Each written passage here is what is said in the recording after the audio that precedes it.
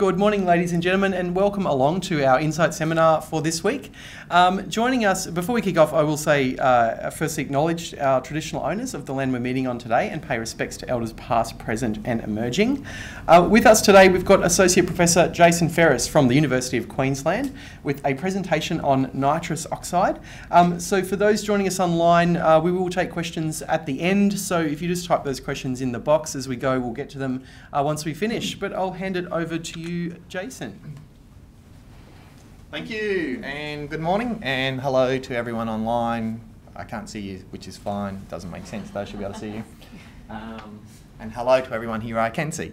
I'm going to talk about nitrous oxide use. A lot of the data I'm going to present today comes from the Global Drug Survey disclosure here. I'm the Chief Statistician or Biostatistician for the Global Drug Survey. I've been working with Adam now since 2013. I might pitch it a number of times as we go through. I know Biella is a big supporter of the Global Drug Survey, as long as many other of the drug using units, communities around Queensland and Australia, and notwithstanding myself. One of the things about nitrous oxide as I get into, we'll talk about what is it, etc. But about the harms from using nitrous oxide. And these aren't harms that I typically think of are ones you need to be scared of, like when you're using too much cocaine or heroin or stuff like that. But they are harms that do play out, and they've been researched now for at least, well, when I was doing some literature reviews from the early 1970s, when it was in public medical media. And I'll talk about this, about case reports of people back then still using up to 100 canisters a session.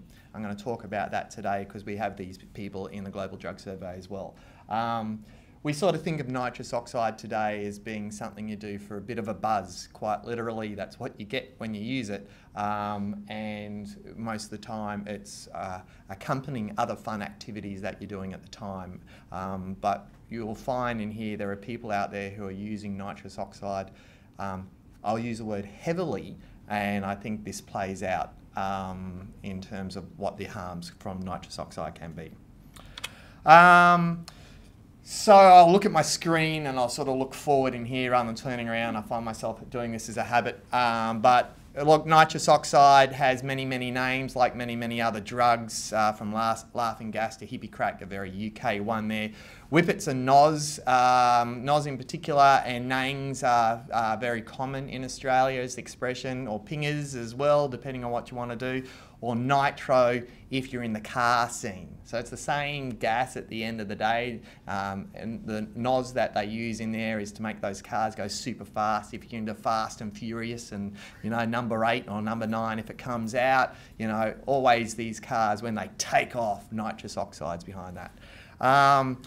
Joseph Priestley was a gentleman who decided to look into nitrous oxide in 1793. The chemical formula is down the bottom. It's non-flammable, it's inorganic, it's used across many areas. We'll see this in a moment. It's a pretty simple chemical that can be created, and then nowadays we see it compressed and put into little canisters, and other ones I'll show you as well. So it's got multiple uses, right? We've got a good audience participation of women here. I'm going to assume a number of you have had babies, and maybe if you're lucky that you had some nitrous when you're in the theatre. If your partners were with you, they might have been saying, can I have some of that? I've had 3 kids. Each time nitrous has been in the room, each time my wife hasn't used it, each time I wanted to use it, but I felt I'll get in trouble every time I go grab the mask. So I still never used hospital-grade nitrous in my life. It's treated for burn victims. It's well used, and I don't know if it's still commonly used for kids in dentistry. This is often when you think about it being well, how harmful can it be if the dentist is quite happy to give it to the kids to help with a filling, help with a tooth extraction, all those sorts of things. And the last image there is the nitrous in the car. It's also used out for farming practices. So I've got the cows there. It's not that the cows ingest it, but it goes into the milk. So they don't go out getting a buzz, you know, they sort of walk in at the end of the day, get on the mast while they're giving out some milk. It's purely part of the milk process. But it's gone from being this medical setting, treatment setting, mechanical setting, to being a recreational space as well. It's incredible I guess the impact on the communities at large with now these pictures of canisters that I've seen from Twitter space and seen walking the streets. I used to come from Melbourne. One of my pastimes used to be walking down the laneways of Melbourne and looking for needles. I got really good at doing it, seeing the needles that are scattered around, thinking we need to come up with a better system of removing the needles that are around. Nowadays, I could remove my hobby to canisters. I was just mentioning before that the Central Park in, West End, what's the name of the park? Musgrave Park. Apparently now on the Saturday mornings and Sunday mornings, they're beginning to become littered with canisters as well. So someone are going out to the 7-Elevens, getting the late trade, and then sitting up under the trees, and the canisters are appearing. Over in the festivals, especially across Europe, the standard story is you finish a 2-day, 3-day, 5-day festival, you leave the exit gates, and all the sellers are outside now selling you at the end of festival. While you're sort of coming down and waiting for an Uber or waiting for a bus, they're selling at the streets after festivals as well. And there's business to be made, because then you get to lie around and do ballooning. So this is having the balloons is the commonplace. And this is the main system that is being used across Europe. And Australia, being as good as we are, we like to follow the trends as much as we can. And we've moved from our whipped cream dispenser ideas to the ballooning ideas, and crackers you'll see a picture of in a moment as well. Here we go. Here's my picture of a cracker. I have one of these in my office. I didn't go to my office today because I was going to bring it in. These are about the size of a cigarette lighter. They fit the nitrous bulb inside, and if I've got a mouse or a pointer, there we go. Up in here, I'm going to do this off screen. Up in here is a little piercing agent that as you screw the cap on, the piercing agent goes into the top of the bulb, and then you put your balloon on top of these holes up here and you fill up your balloon, right? And then you can squeeze your balloon tight. Now, don't use your kids' party balloons for this because they'll all pop. There's a lot of pressure in the canister in there. So these are all the more expensive $2, $3 quite large balloons that they get when they sell them as these little packs. And you can buy this pack when you're over in UK online with a box of 12 with a balloon, with the rubber band so it doesn't get away from you, all that sort of stuff. All sold, ready to go. And in Australia, it's still not illegal for these, so for catering companies, etc., to sell nitrous oxide in the canister styles. And this is usually the type of box that they come in. As you can see, when I was setting this up, we were talking about the European version because it's coming from the Global Drug Survey. But I think we're about $7 to $11 for a box, I think, something like that over here, for a box of 12. You can buy it online in boxes of 100, and we can get large canisters as well that we'll see shortly. So what is it? Well, basically, when it's inhaled, it impacts your central nervous system. It sort of changes your mindset. Most people experience auditory ringing, so this is where the pinging noise comes from. You can feel quite lightheaded, your head's abuzz, and it can last anywhere between a minute or two and 4 to 5 minutes, depending on how much you're doing. I found this picture of the cat, and I sort of feel this is the way you get, for about 5 minutes at tops, this sensation that's going on. And then it just passes and it washes away as if you never had anything. There's no negative side effects after the fact afterwards. It's considered to have very few contraindications in the medical system, so it's considered a very safe drug. There's a lot of discussion, and this is where we get to later on, about the harms from nitrous oxide related to vitamin B12 deficiencies and folate. And when you have a B12 deficiency, you often start getting tremors and tingles at the peripherals of your fingers and toes and your arms, and this is what we start to look at by extension. There's considered very little harms because most of the time it's acutely used. Go back to the hospital setting or the dentistry setting, it's put on for acute use. Once you're done, you moved on, there's nothing else going on. The general effects, the gagging and coughing, these are all the things you might get listed if you get a negative response using Panadol, but most of the time it's other than ringing in the ears and these sense of audio-spatial experiences for short times, nothing much goes on, except for the end. This is what we're going to look at. So, over the time, I want to put a timeline of the history of nitrous oxide use in the recreational setting.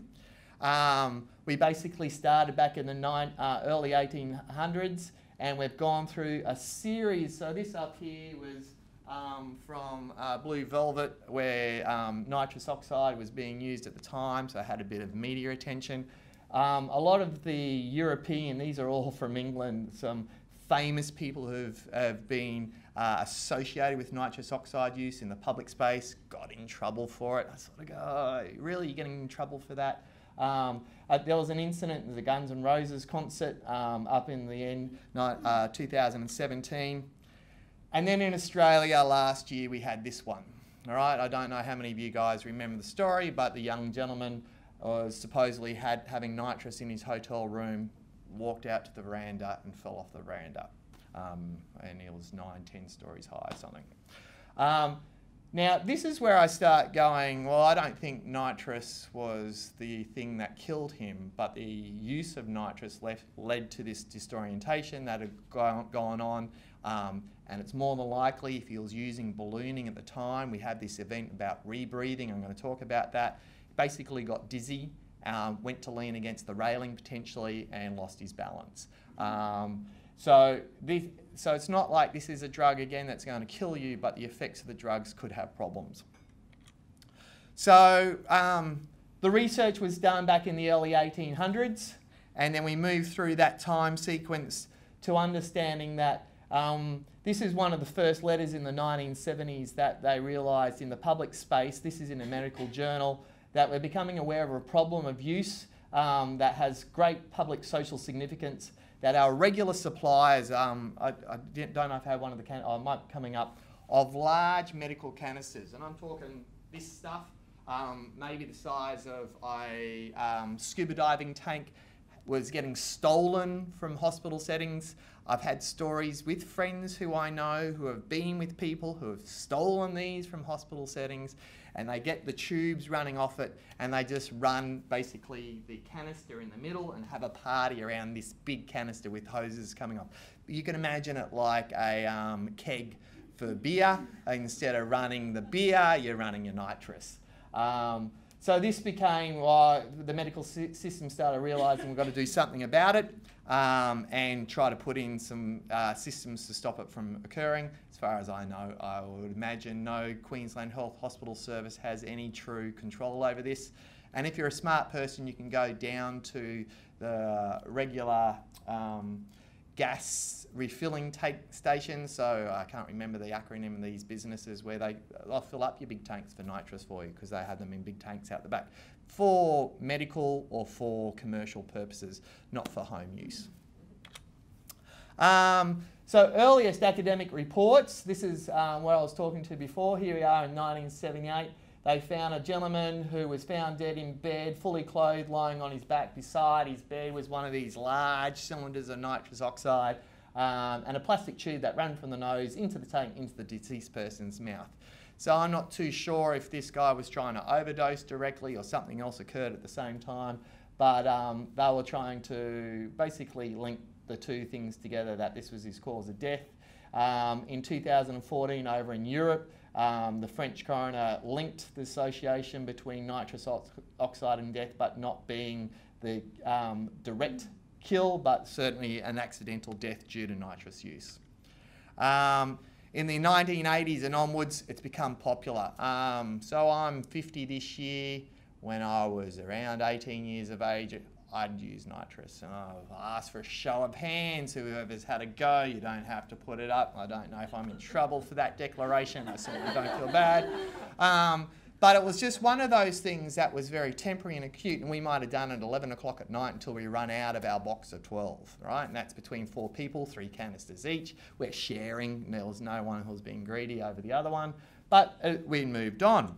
But it seems to become more public. And we're going to throw to a video that was taken from Channel 4 in the UK.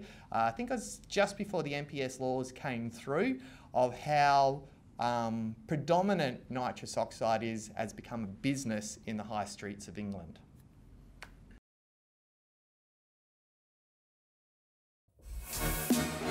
Balloons! Laughing gas balloons, guys. Illegal high, don't be shy. He's gone, he's dribbling. It's not designed to be inhaled, it's designed to whip cream. Nails are the best.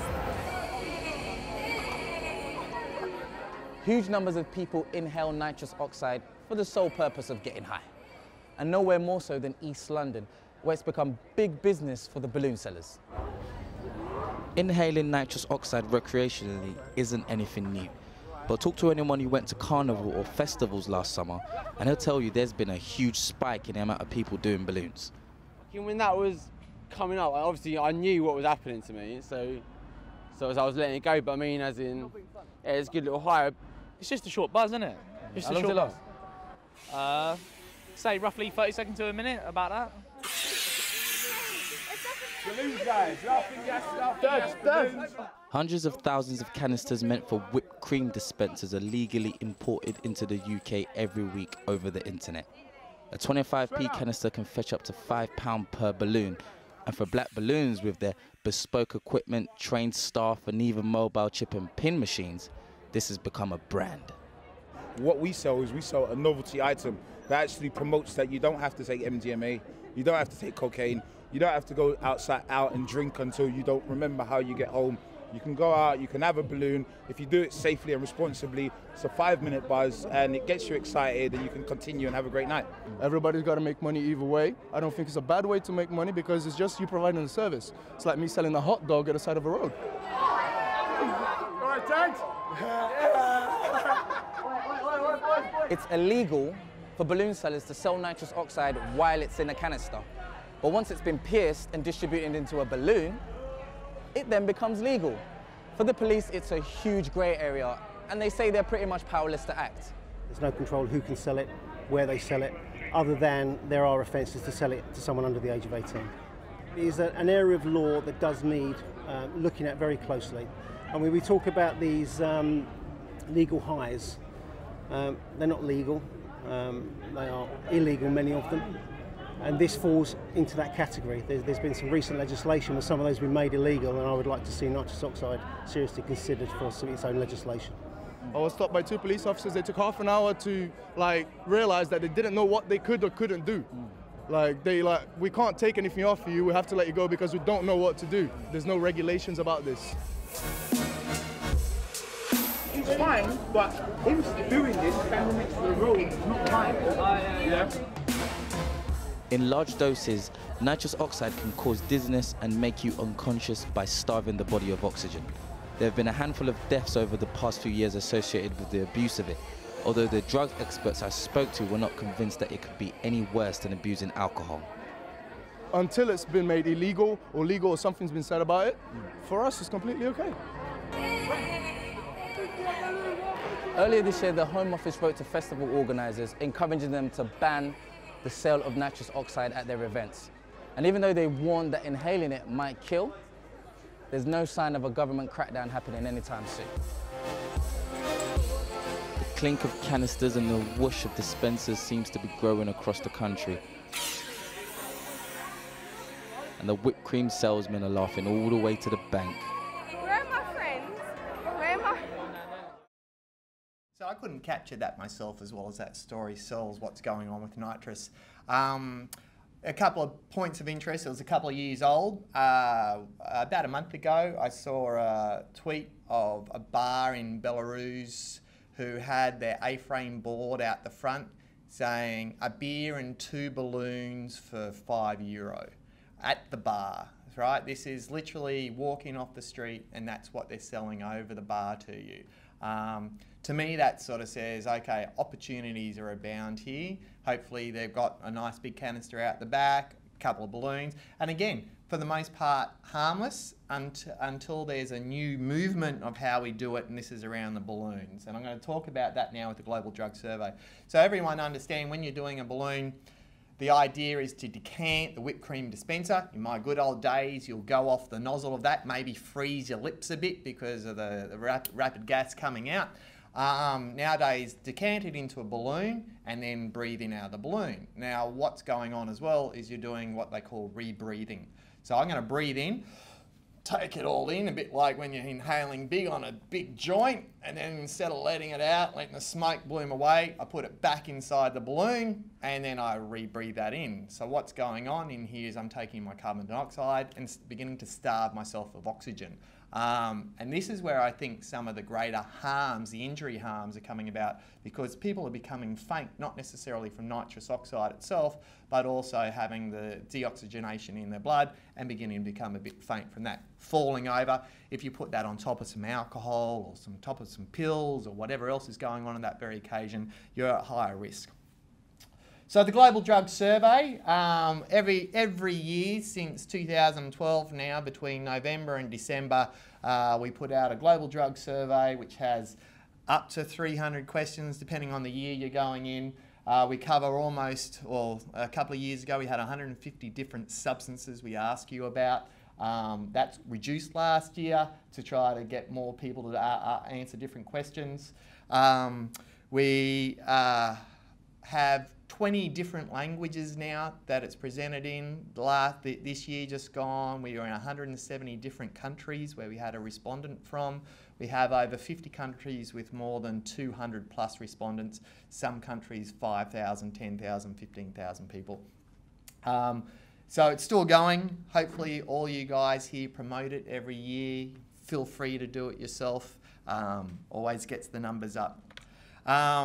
So across the 3 years of data I'm going to use here, where we particularly asked a lot of questions about nitrous oxide across 14, 15 and 16, we had between them almost 300,000 people complete the survey, and from those 300,000 people we ended up with about 20,000 people who had used nitrous oxide in the last 12 months.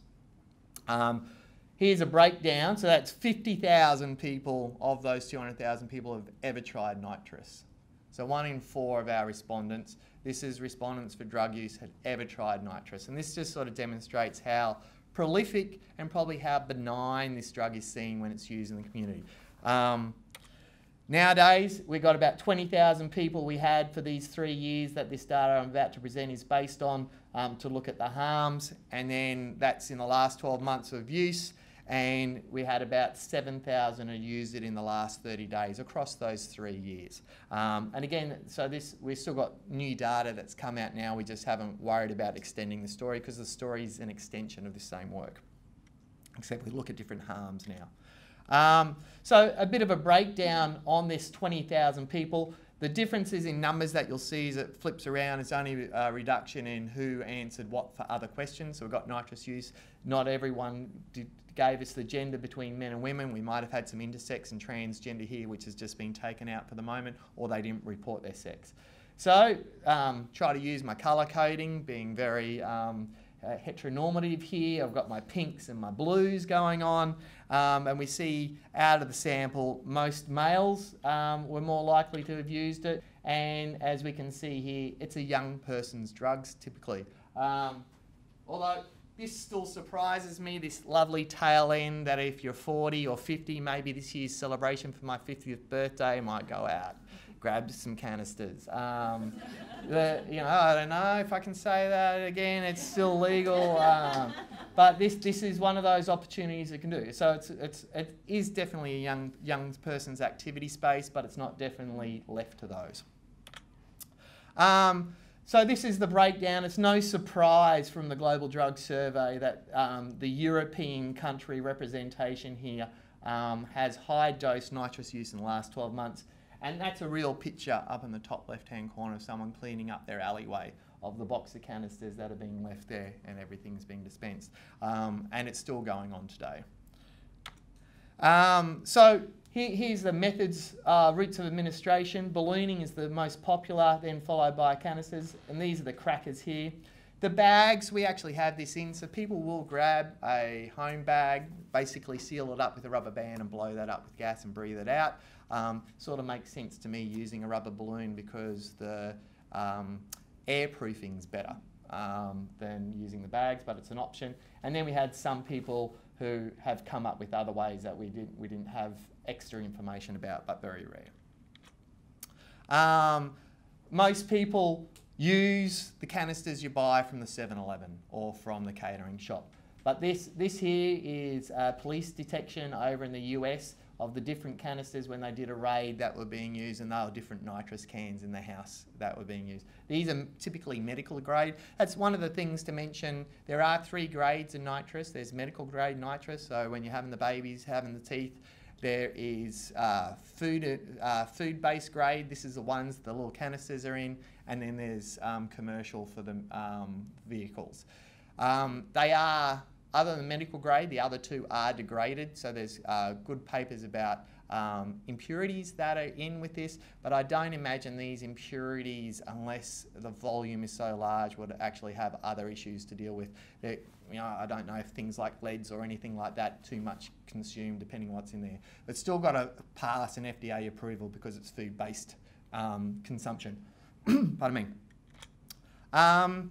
All right, doses. Now this is where we start leading into things, that it's dose per session, and we took a dose at any time as being a canister, right? So if you got a medical grade, 20-litre tank in your house because you're having a party, we can't measure what that dose is. We just take the doses per canister as being the single canister use.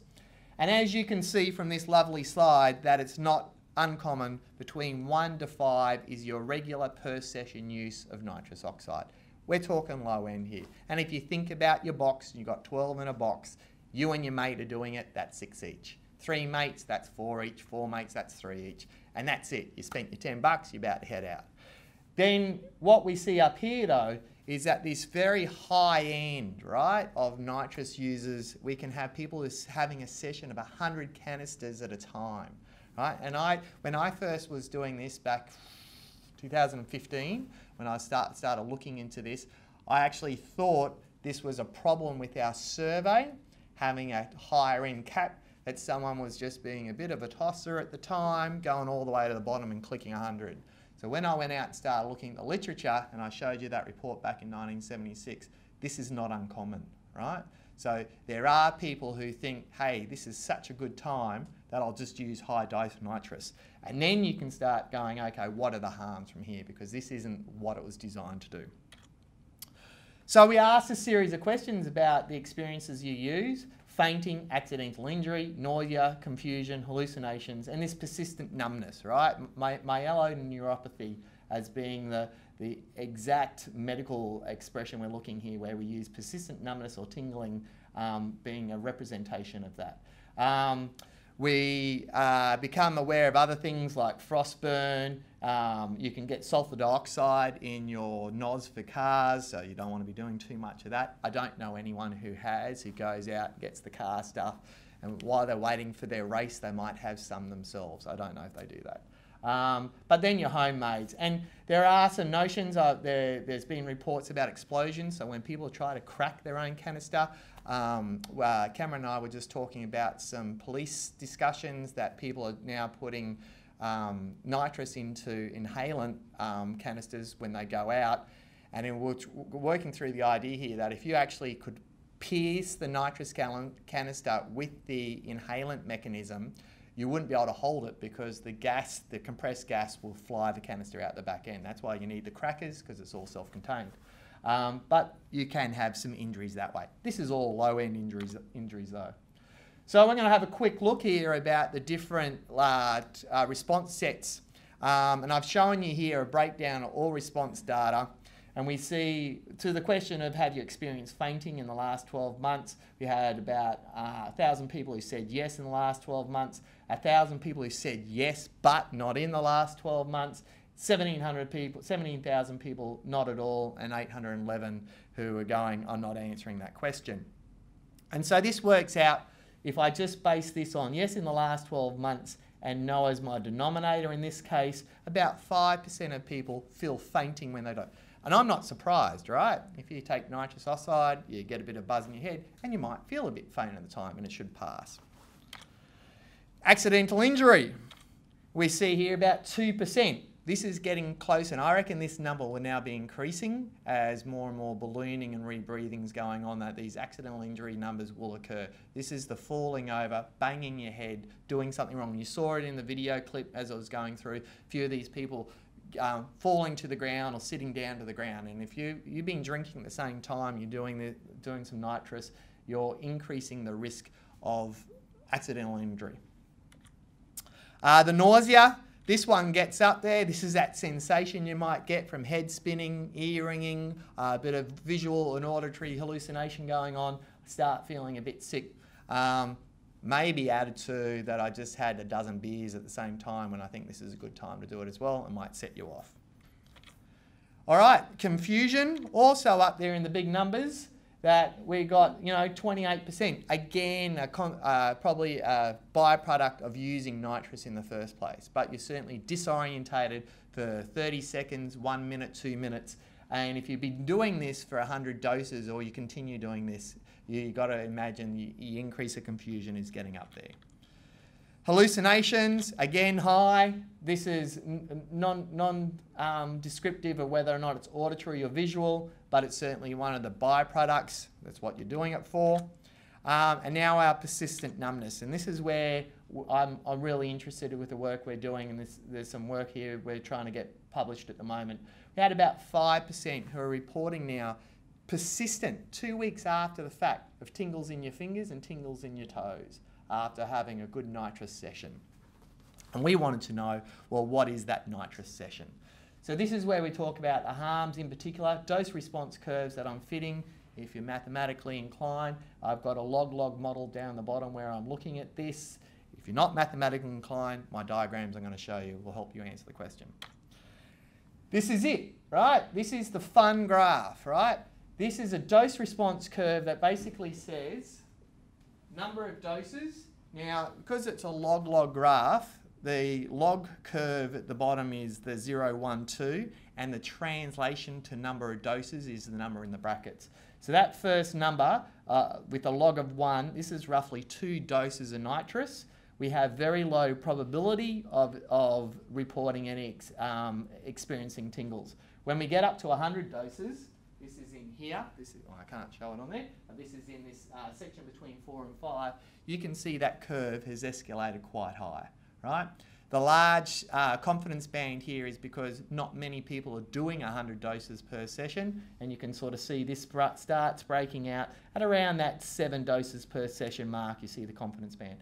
But this curve is saying that once I'm doing 20, 30, 50, 100 doses per session, this persistent numbness is an experience that I'm having. Now, we're going to move into trying to get some understanding about B12 reduction and whether or not that's what's causing some of this. But this curve here, now these numbers are small, right, in terms of likelihood of experiencing the outcome. These are probability numbers over here, so that this is at 1%, right? So this is a low number. So these harms aren't harms that are going to change the world, but they certainly are harms that we need to be aware of that people are experiencing, and the higher dosing you're taking, the more likely it is that you're going to be experiencing these harms. Across the countries, we see here that those in Germany and the European areas, so Germany and Netherlands, that's the top 2 lines there, are more likely to be reporting these high doses. So we're almost at 2% here for the German group in the high doses than the rest of the countries down below. So we're seeing a clear usage issue going on here that may or may not be based on other activities at the same time when you're going out and using nitrous. So to wrap up, things to consider. In the most part, I actually see nitrous oxide as a harmless drug, right? A substance that you can use, which is, for most parts, being benign.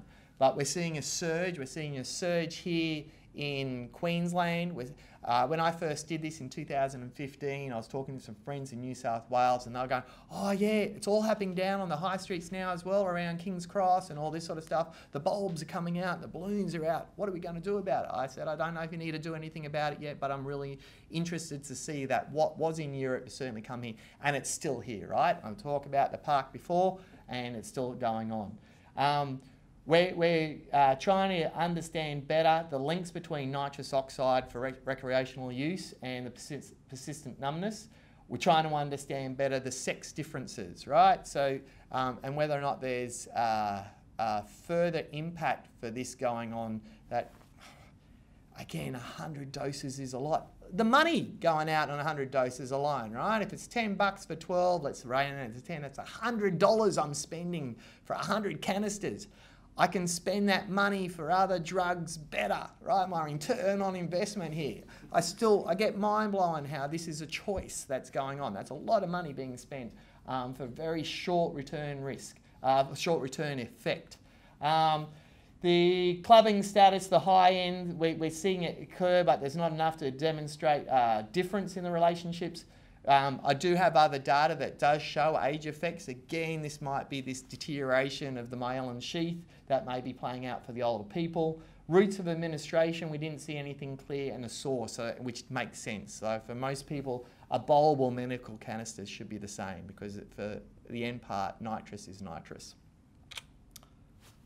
And that's me. That's time. Excellent. Thank you very much. Now we might, people online, type your questions now, but I might go to the room first here at Bala and see, do we have any questions for Jason? Yes. Tim? Do you think that B12 deficiencies in relationship with alcohol, high consumption of alcohol? So back in the early 70s, the B12 link was when it was first being presented, and it was more around women and the folate issues and stuff like that going on. I would imagine it's the dual toxicities. Exactly, it's not just nitrous outright, but it's the other substances you're taking at the same time. It might be high volume, so you are taking the alcohol, you are taking the nitrous, you might have taken some pills, and this is all exacerbating. It's just, for most of us, the reason why we won't be seeing it is you only do 1, 2, 3 canisters. So you're getting up there at 50 and 100 canisters a session. You know, these are large numbers, let alone, you know, I don't know what bin it goes into. Is this a yellow bin thing or a red bin thing? It's just, what do you do with all these? But I would believe that alcohol is certainly a mix. It'll be very hard to distinguish here, because I very much doubt that we have nitrous oxide only users in the community. Right? This is the only drug that I use. I find that hard to disentangle those. Next question. So, particularly with the ones that are having like 50 and 100, has there been any evidence of any neuroreduction or anything with like younger people using it, if there's any structural changes? Great question. I think that question needs a lab to play it out. The problem is, usually I like this context here. Until the Global Drug Survey came along with such a great volume of people to talk about their usage and associated harms, the only way we know anything else about nitrous oxide is based on focus groups of 20 and 30 people. And that's it. That's the information that's out there about the harms for nitrous. And none of this is lab-based as well. So can we do an MRI to see what's going on? How long have you been using it for? So this very first markers for dose response against all harms, so we can do it against all the fainting and confusion and the other ones, is the first place to have the volume, 20,000 nitrous users sitting together in one room and looking at their effects. But I imagine if we could get an ethics approval to say I want to dose people with nitrous and get them on an MRI bed to see what's going on, there are lots of people out there who'd be interested in seeing what that effect was. There's a couple of questions online which are actually a bit similar, so I'll merge them. Do we know what the long-term effects of nitrous use might be, obviously aside from the... No. I don't think we do. I think there might be some medical case studies of these people who have actually tried to link it to B12 deficiencies. But the global drug surveys, most people who have done the global drug survey come back and do it again. So it's one of those things that we could certainly extend the questions to understand how long have you been using it for, or is like you're going to age out, and you're going to age out young for most of this. Again, the economy will tell you if I can go out and get some ecstasy at $20 or go out and get 5 containers for 50, which way am I going to go for my nighttime fun? But the long-term effects, I guess no one's even worried about the question because it's always been purpose-built for being short-term. It's pain relief for dentistry, and it's pain relief for pregnancy, and it's for making my cake at a birthday.